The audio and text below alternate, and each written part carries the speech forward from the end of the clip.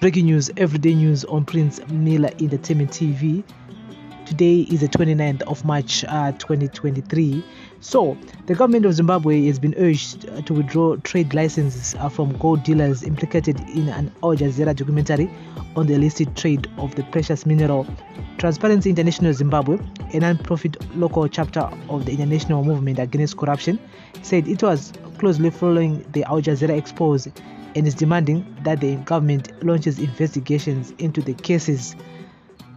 TIZ says law enforcement, anti-corruption agencies and regulatory authorities should immediately revoke gold trade and export license given to the implicated individuals and corporations pending an investigation into the allegations.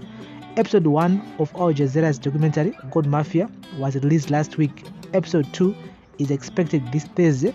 In the documentary, Tendai Biti, a former Minister of Finance and Economic Development, claimed that Zimbabwe was losing gold worth about $1.2 billion every year. The documentary implicates a number of government institutions, including the Reserve Bank of Zimbabwe, Fidelity Printers and Refiners. Individuals implicated in the gold smuggling operations include Henrietta Shawaya, the president of the Zimbabwe Miners Federation. She's also a gold dealer licensed to and export gold.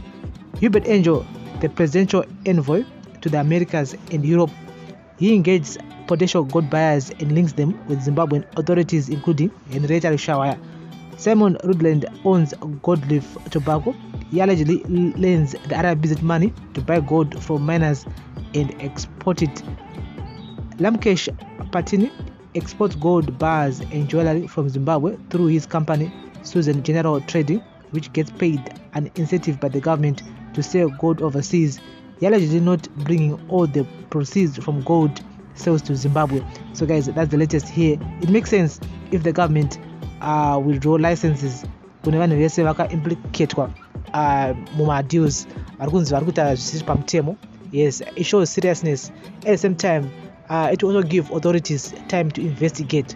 Kana vakachena vasina zvipomerwa, aiwa ngavapuwe back malicense avo. But for now, those licenses needs to be revoked, suspended until further investigations. It shows that government is serious panyaya yokurwa corruption. Vakaramba vakanyarara vari zi vachitange vasiri kuziva kuti ndo zviri kuitika. I mean, tongofunga kuti vese vari involved pamadeals yaya, and so they need to act immediately. They need to suspend vese vane magold licenses vakaimplicatewa in this whole deal. Macmillan wacho and Henrietta Shawaya, and also this one Simon Rudland, and yes, they need to be suspended. License avo ngaambotorwa mbichana for a while until vamboona kuti zvakamira sei. Kana vakachena, they need to be given back their licenses and continue whatever they are doing. But for now, I still think that the government needs to act harshly on them. They need to investigate kuti vaona kuti vanhu ava varikufamba sei. How are they importing? How are they exporting?